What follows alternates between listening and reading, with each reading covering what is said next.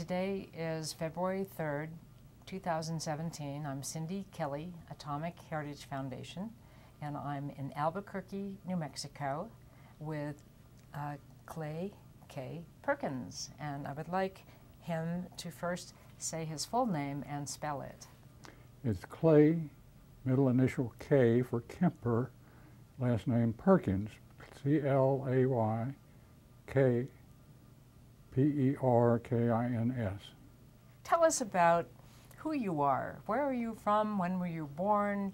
How you got interested in science. I was born in 1934 and was a child during World War II. I played games of shooting Nazis and Japs. That's what we called them then, and everybody, it was a perfect, normal word, with my toy guns. We would run out to the park and set up a fort and have a fight all day long. So we were very interested in the war. And at the end of the war, we heard about this new thing called the atomic bomb and how it ended the war. That got my focus on that particular part of science, and then that spread to science in general. Not long after the end of the war, maybe 45 probably, Life magazine, Look magazine, other popular type things put out articles on how the atomic bomb worked. Well, they weren't too detailed, but they were still fascinating to this young kid, 11 or 12 years old. And that got me to look forward to going into physics when I got to college, and I did. I learned how to design an atomic bomb, to calculate criticality, and then this new thing came along called space exploration. So instead of going into nuclear science, I went into rocket science and did that for the first 10 or so years of my professional life. After that, I changed over to being a private consultant for business, and subsequently went back into science for NASA and General Dynamics, where I had worked. Even after that, went back into building shopping centers and making money so that I could then end up as a collector of marvelous things. I have three areas of collecting. One is ancient science books, starting in the 16th century. Secondly, old world maps, starting in the 15th century. I have a copy of the oldest printed map of the world that exists. And then I went in, as a child, my father was killed in an automobile accident when I was 7 years old. He had been an ambulance driver in World War I, pretty exotic thing to drive a vehicle at that time. He brought back a German Luger, the popularly seen pistol of the evil Nazis and Germans in general. He died. I inherited the pistol at 7 and was very quickly taking it apart and using the barrel with my toy soldiers to set up a fight on the battle scene on the floor. That got me interested in guns, and I bought some cheap relic pistols at antique shops in my teenage years. I went through a period of 30 years of not paying much attention because I had these few guns that I had collected as a teenager and my father's pistol. Then when I retired at age 66 from formally going to the office, I said, oh, I'd like to look at guns again. So I went, kind of turned up my collar and went to the gun show because I was afraid somebody would see me and think badly of me. So I ended up buying a couple of new pistols, And there I was back into it. I bought a few more since, and now I have about 700 firearms. Most are antiques, all are legal, but some are quite exotic. And that was at the beginning of the weaponry. Well, there are other weapons, for heaven's sakes. There are clubs on one end and atomic bombs on the other, so let's get some clubs and atomic bombs. So now I've got 4 atomic bombs. 2 of them are high-quality, full-scale replicas, including a little boy. And the other 2 are actually were real atomic bombs, but of course I only have the shell. In recent years, or maybe it's not so recent, you became very attached to reunions of the 509th Composite Group and interested in the Manhattan Project. My most significant collecting item is a safety device that was on the little boy bomb that was dropped on Hiroshima. It had 3 identical internal circuits for arming and firing the bomb. Each one had an electrical plug that could be removed and exchanged for an arming plug. The safety plug was green, implying something nice, and the arming plug was red, in danger. That plug had been owned by Dick Jebsen, who was the bomb test officer, I believe he was called, on the Enola Gay. When he got back from the mission to Hiroshima, he met with his boss, who was a civilian PhD named Ed Dahl, and they said, oh, I've got these 3 green plugs, and I got 3 red plugs that I had that were extra.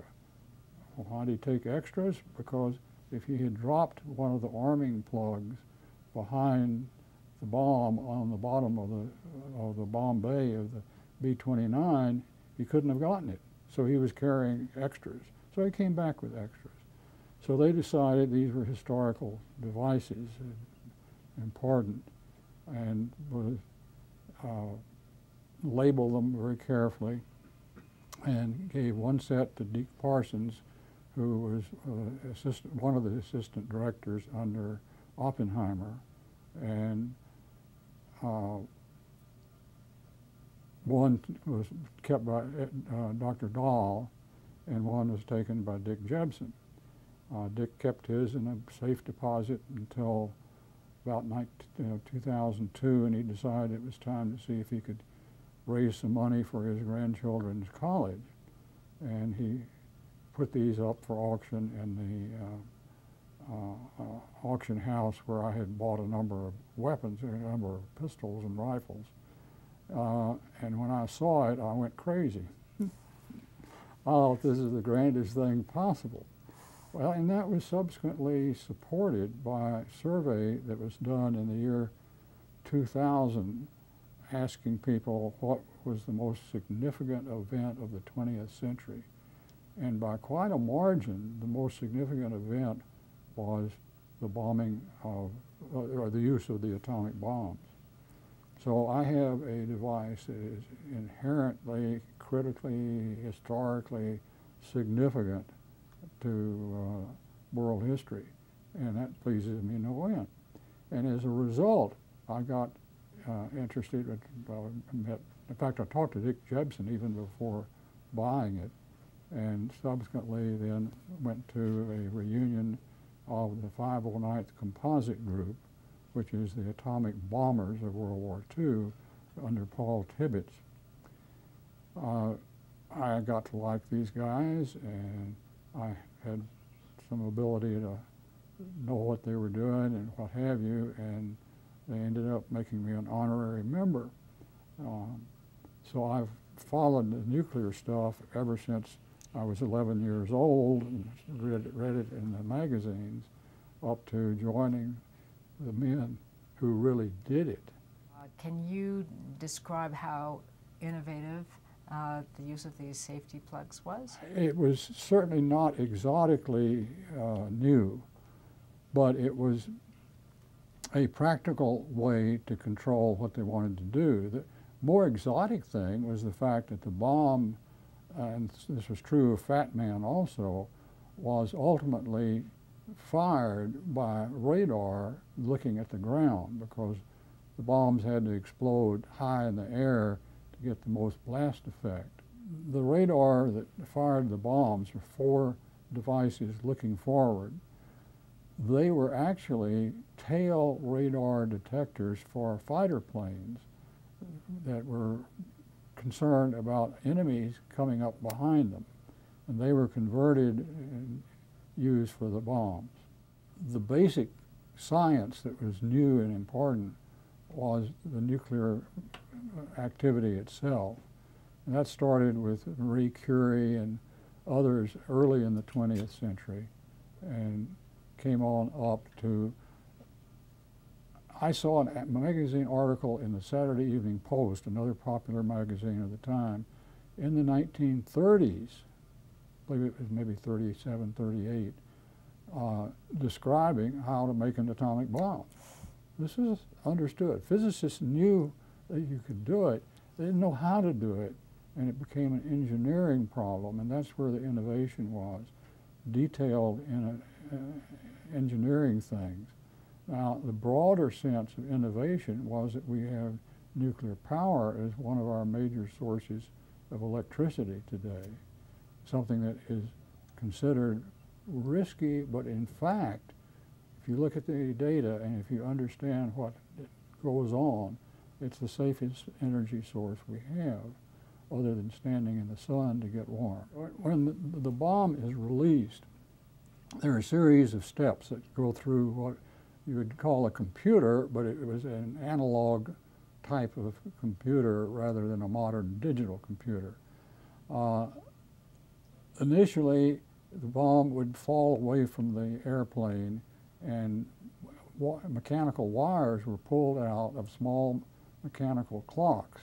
These clocks would run for about 10 or 12 seconds, and to allow the bomb to stop bouncing around and getting out of the airplane, they would then turn on aeronoid pressure devices that were basically altitude readers.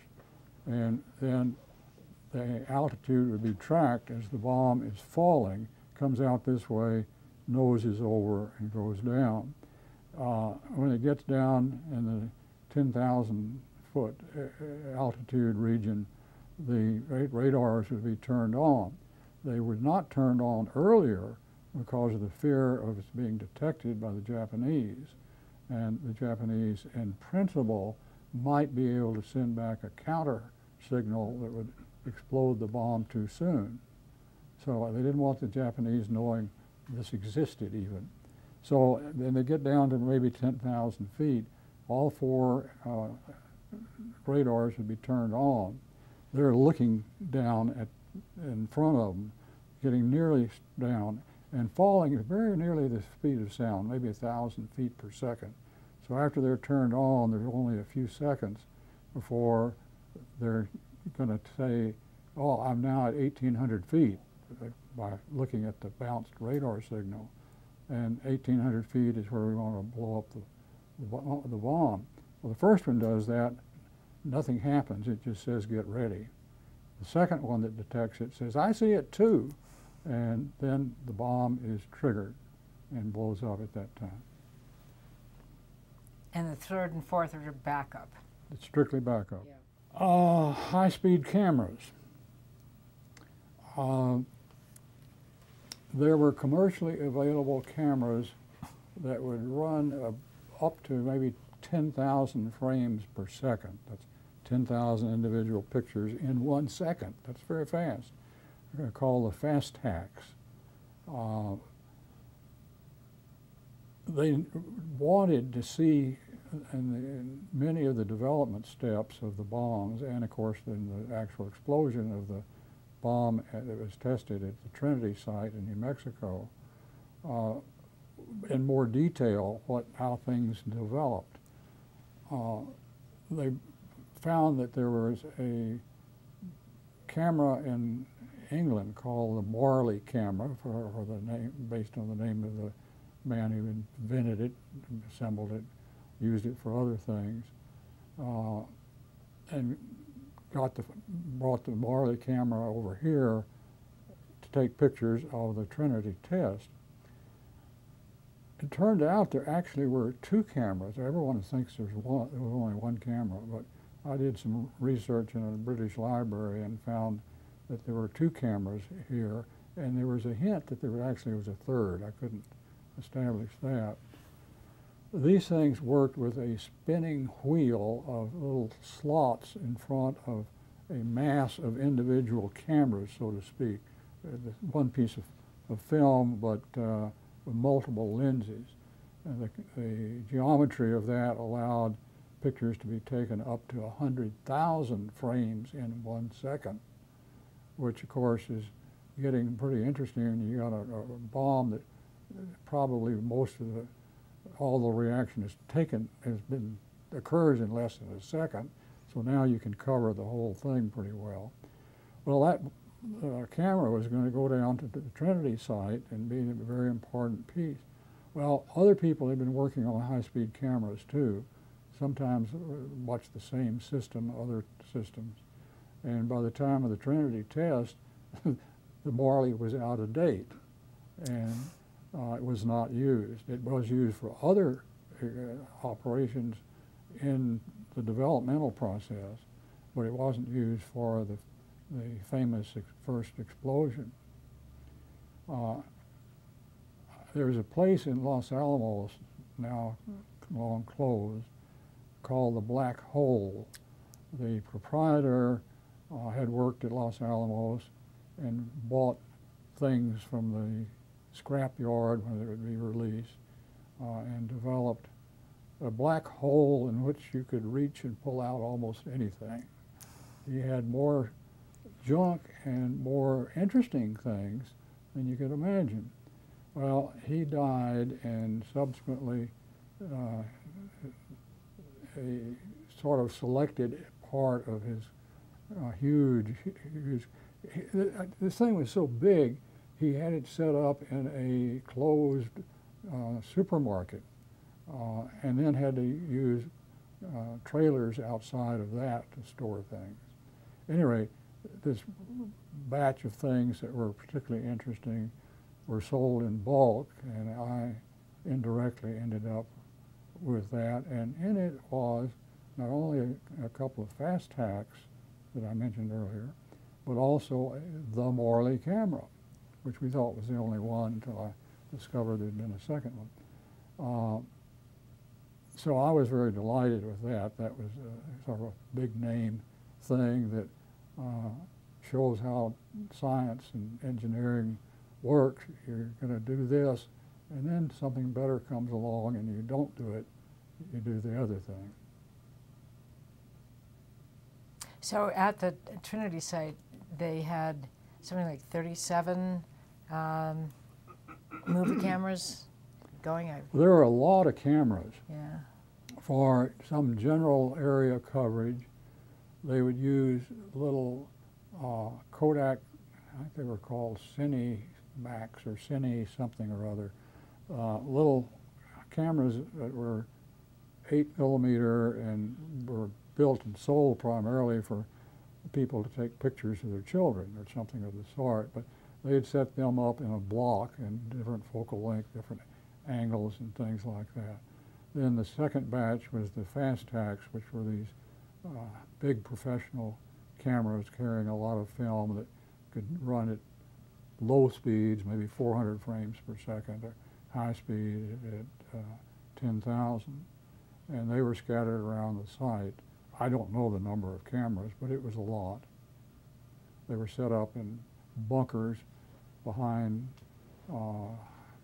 thick windows to protect the camera when they were close. And of course, it was the close cameras that were the most important.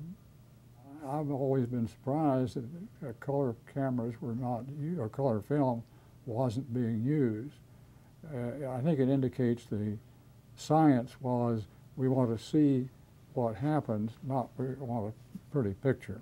Now, color makes things more readable. I had a personal experience, an experiment I did related to weightlessness in space, where I had liquids in short-term weightlessness, a drop test, and we used black and white film at first, and we were having difficulty seeing what we wanted to see. And I decided to try color film. Made all the difference in the world. Now we were still looking at liquid, sometimes water, sometimes liquid hydrogen, in a container.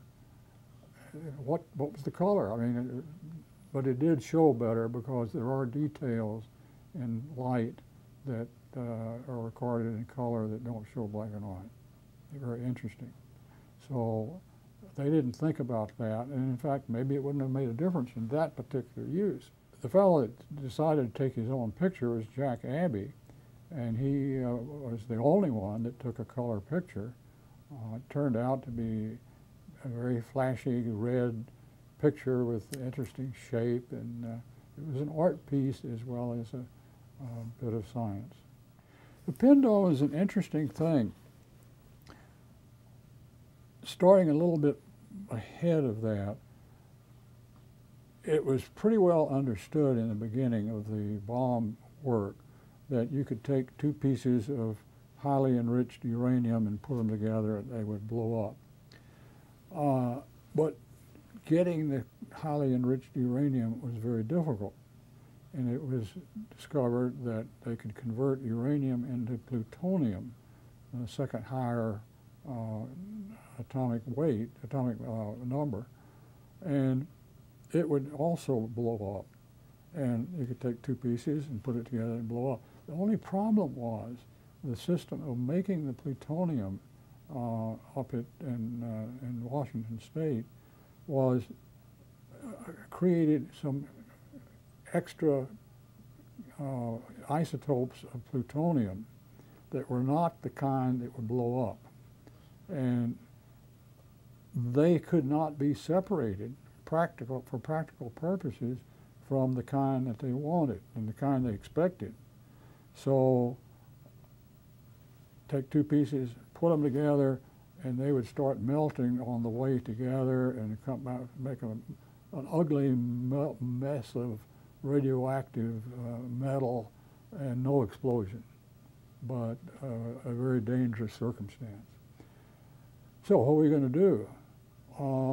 We've got to bring them together faster, because you shoot them together in a gun, which is the way the little boy did with uranium. That's slow by nuclear speeds, and they have time to start doing this meltdown, confusion stuff. So how can we do it faster? Well, let's push it together with an explosion of chemical explosion material. Wrap it around, and there were several steps in doing it. They didn't jump immediately to that. But as soon as they got to the point of where, yeah, we think we know how we can control the chemical explosive to make it compress, now we got to run a test and find out, does it do that? Because some of the earlier tests that were done showed that the squeezing, you might try to squeeze a sphere into a smaller sphere, but you'd end up squirting out two sides. It didn't, the engineering wasn't right. The handling of these explosions was very critical. We were talking about microseconds, less than a microsecond. So how are we going to test it? Well, there were several ways. There was the raw law test, which I won't get into, that supplanted the pin domes. The pin domes is such a neat thing. Imagine your grandmother's red dome with pins and needles sticking out of it. That was the pin dome. But you know, these wires that were coming out were very small. They were maybe 2 or 3 thousandths of an inch in diameter. coming out just like grandmother's pendulum, all the same length, so it made a sphere. And each wire was electrically connected to an oscilloscope, and you could then tell when the explosion hit it. So the explosion, I mean, say, is conductive. When you have a fire or an explosion, you have ions that are electrically conductive as part of the explosion. And so if you keep a electrical contact to the outside of the explosion, this is an implosion.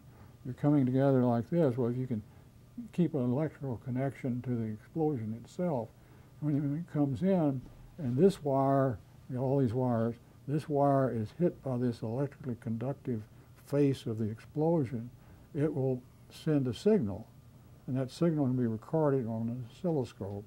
And you have a whole bank of oscilloscopes, because you maybe have several hundred wires, and you can record several on each oscilloscope. Still got a lot of oscilloscopes. And then you would find out this wire fired at 1.2 microseconds, and this one didn't fire till 1.3 microseconds. And this one over here fired at 0.5 microseconds. Well, that's going to be very unbalanced, so you have to keep working. Now, I ended up getting off the internet a pack of 3 or 4 pendomes from Los Alamos. And I saw it being advertised. It was unclear what it was. I did a little studying, and oh yeah, that's pretty neat. And I bought them. So I was at a party at what was then the National Atomic Museum, the same place as we are here, and I was talking to a nuclear scientist from Kirtland, and I said, I had this picture. I said, yeah, I got this pendulum. Oh, I said, what can you tell me about it? I can't talk about it. Why not? It's still secret, and you shouldn't have that. I said, well, I got this off the internet.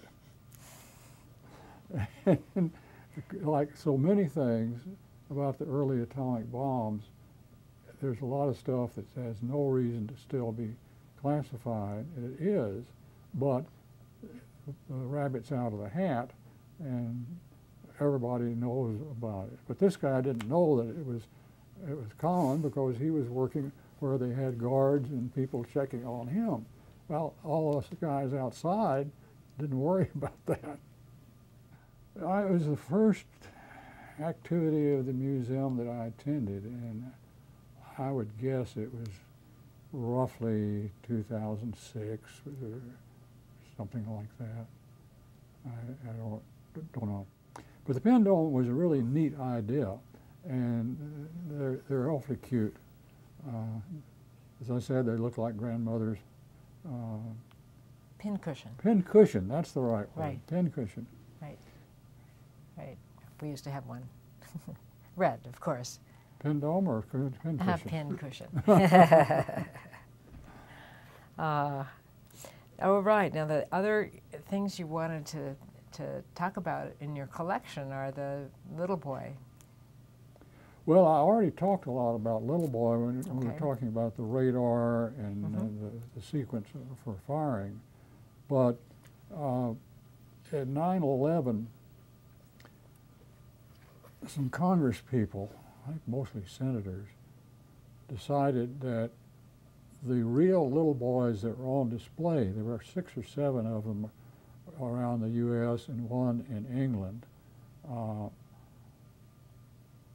were a serious security risk, because terrorists could come and steal the bomb and blow us up somewhere or other. Well, these were not technical people and did not understand that it wouldn't do them any good at all.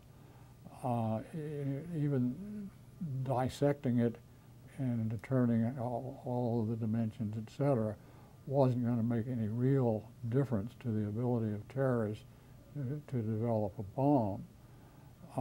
But they put pressure on the Department of Energy, and the Department of Energy said all those have to be taken off of display. Well,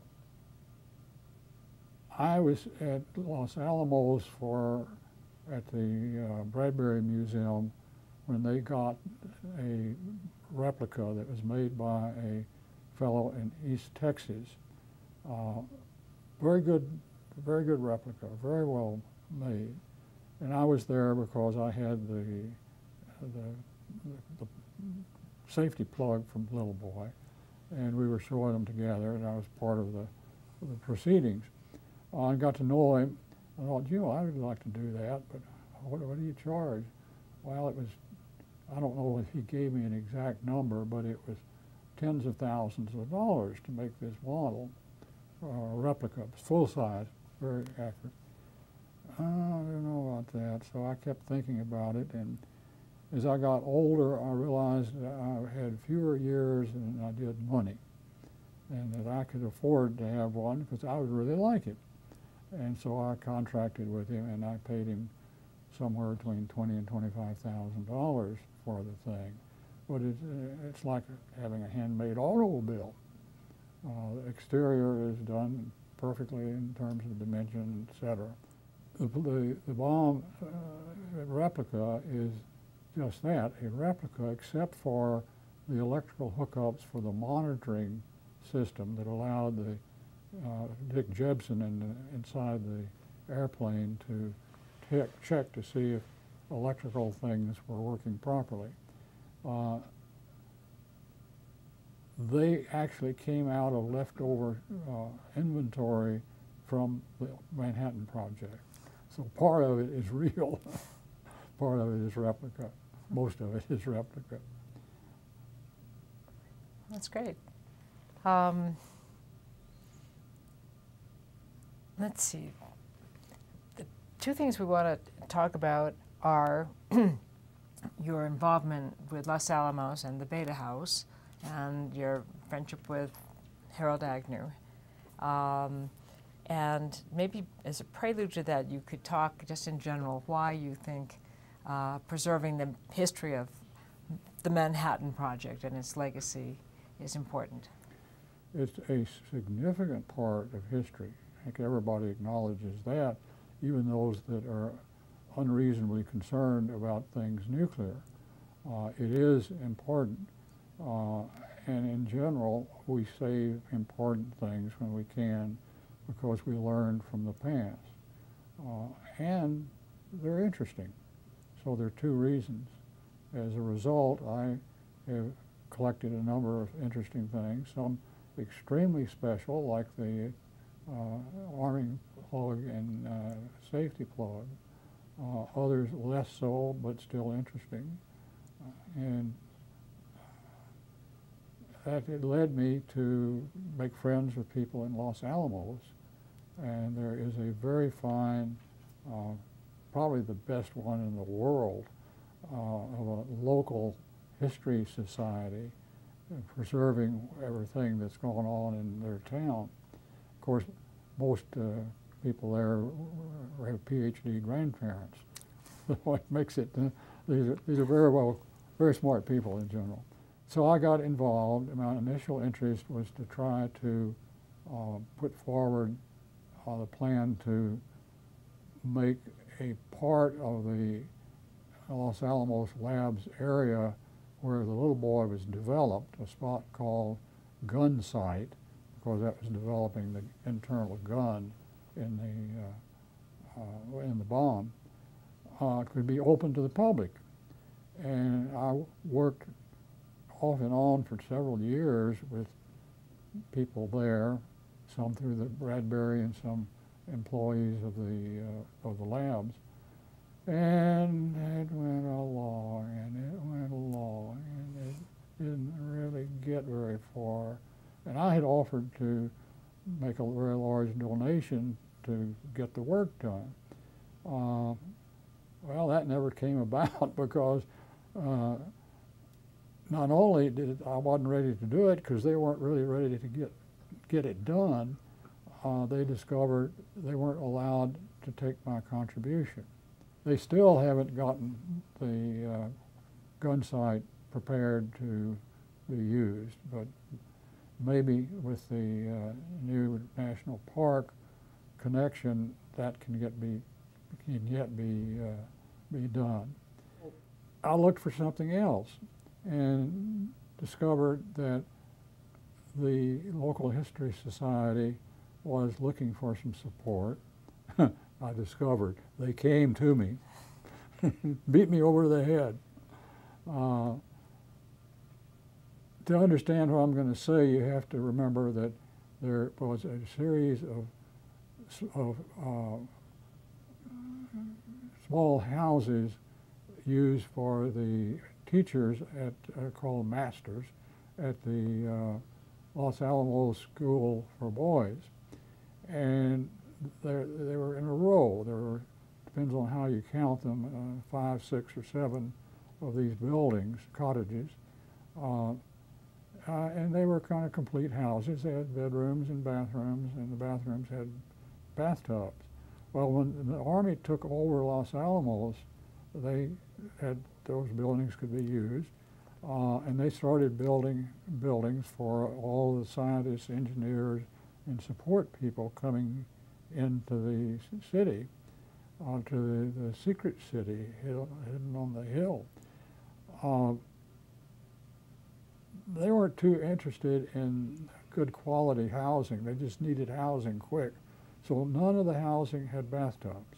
Only bathtubs in Los Alamos during the war were these 6 buildings, 6 cottages. And they were known as Bathtub Row because only Oppenheimer and other top people were assigned to those buildings. And there was a certain amount of jealousy because some people really liked baths. And people, friends of those living there would sometimes say, "Can I come over and take a bath?" And they did get some baths that way. So it was known as Bathtub Row. The city of Los Alamos changed the name of the street that was put in later, which I think was a numbered street. Finally changed it officially to Bathtub Row. So back to the story about what I was doing. There was Oppenheimer's house. That was designated number 1 by the school originally. And next to it was number 2, which was occupied both by Ed McMillan during the war and at the end of the war by Hans Bethe. Both of these men won Nobel Prizes for their work. And it became known as the Bethe House for the second of the 2. Hans Bethe was a very personable fellow. He was a German. So we have Hans Bethe as the second one that lived in the house during the Manhattan Project. He was in charge of the theory group, and he was also a very congenial fellow who everybody liked. He was a jolly fellow and a quite marvelous guy who won a Nobel Prize in 1967 for interpreting how our sun works. Why does we have this hot thing up in the sky, which we have to have or we die?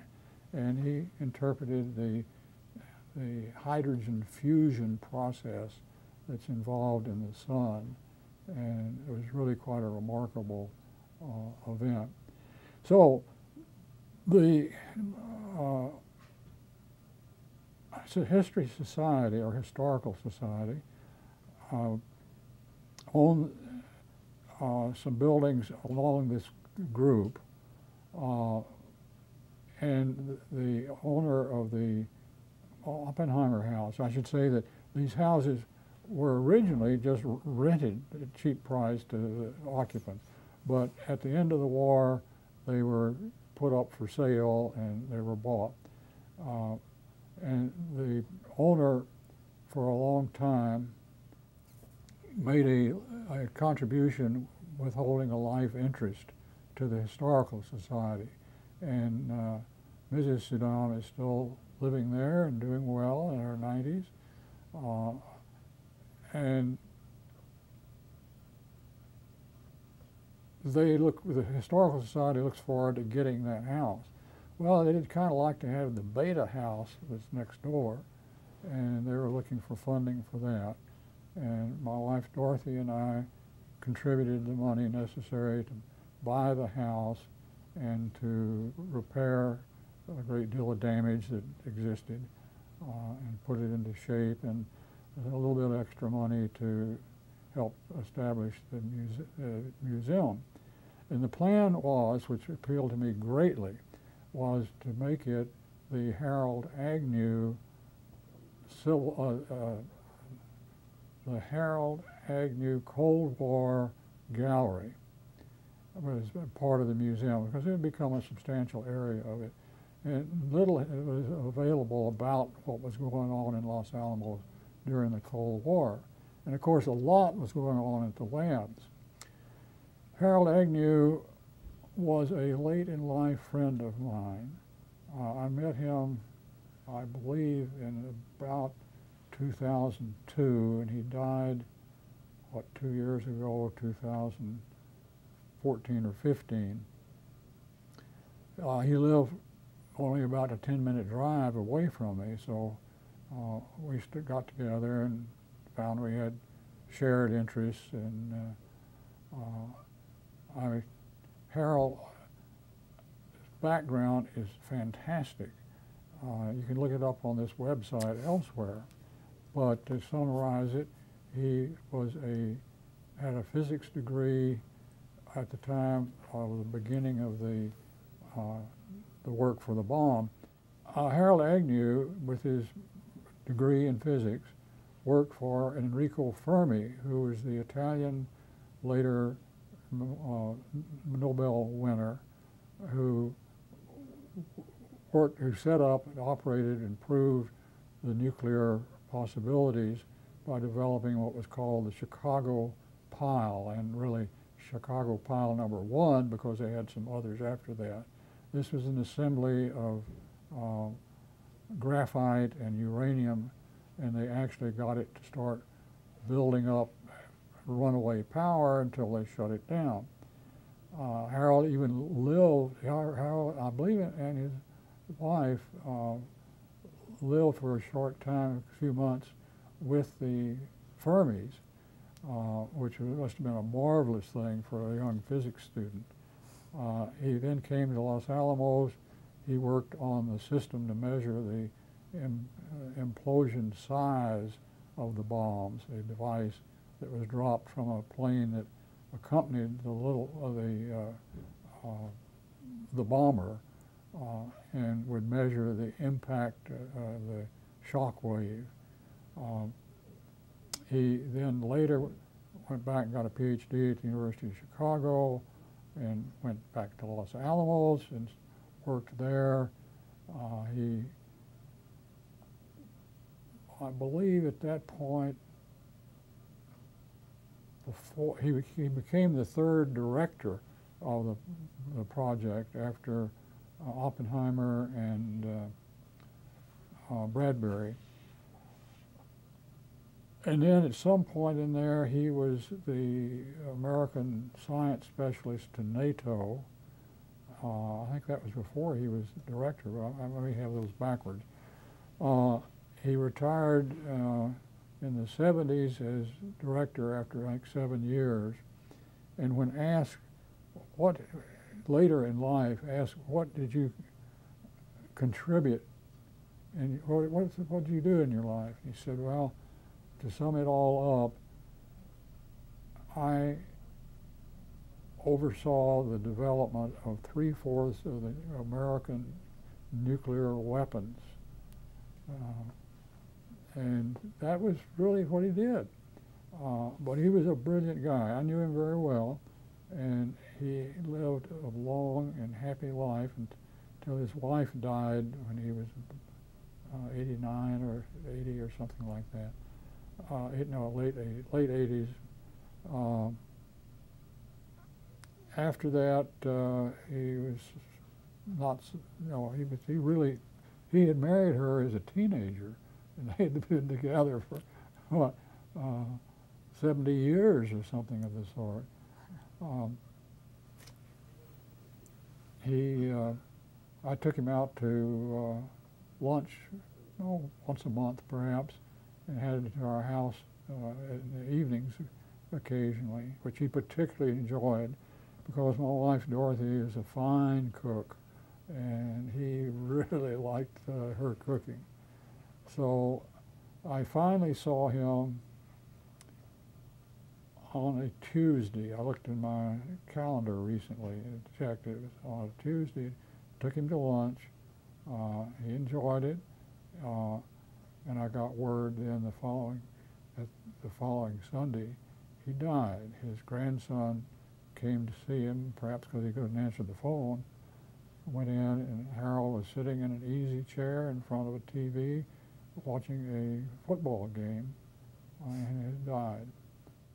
I want to tell you about something that is speculative that I'm working on right now. When the critically important test that would the bomb actually blow up, which was not a test of the physics, but it was a test of the engineering, took place in southern New Mexico at what's called the Trinity site now.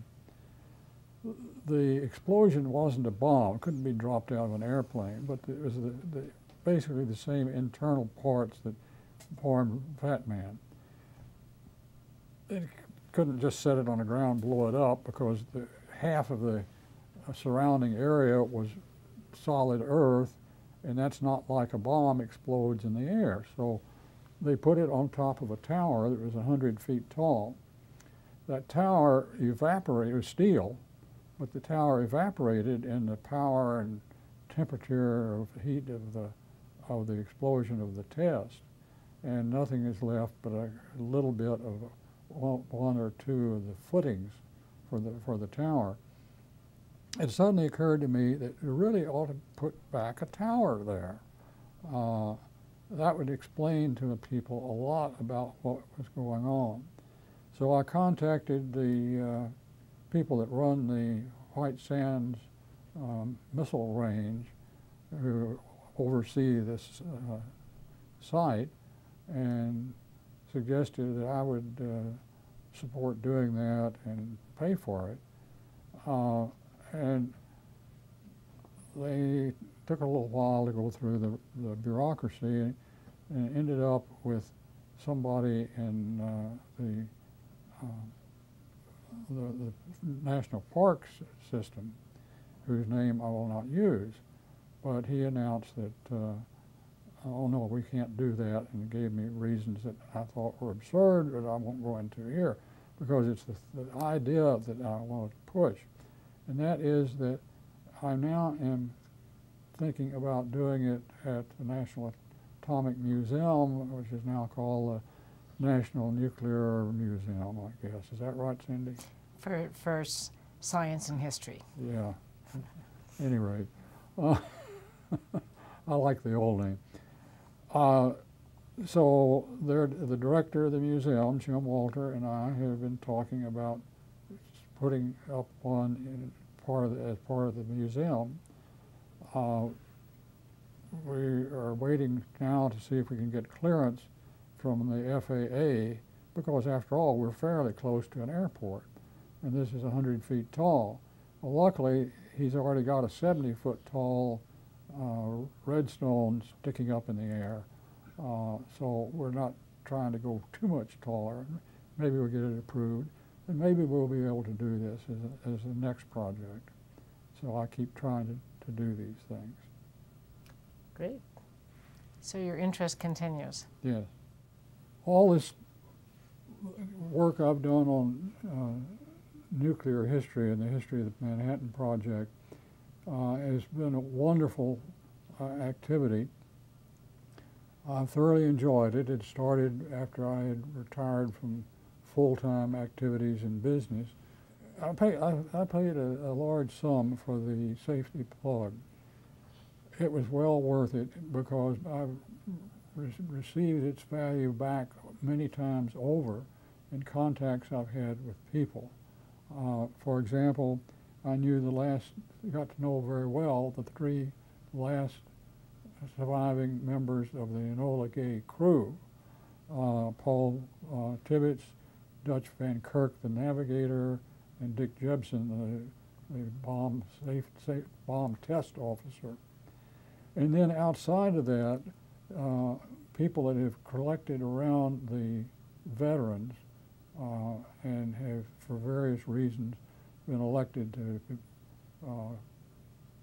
being honorary members have been wonderful. Bob Krause is a leader in many respects for contacts with the veterans and organizing the annual reunion of the 509. Joe Papalia has been a supplier of a great many paper parts of collections. Jim Peterson operates the Wendover Airfield and works very hard at reproducing the old buildings there. Glenn McDuff is a retired nuclear bomb PhD in Los Alamos, and he and I have done a lot of nice things together. Robert Norris, who was the author of Racing for the Bomb, I believe it's subtitled The Indispensable Man, speaking of General Groves. It's a very detailed, heavy, long book, and there really isn't any history about Groves other than what he wrote. And John Coster Mullen, who has written the most detailed book about Little Boy and Fat Man called Atomic Bombs,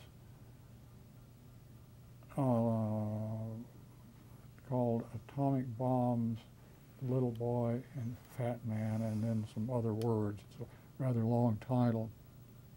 These people have all been good friends of mine and made my life a lot more fun. And I enjoy the history, they enjoy the history, and we enjoy it together.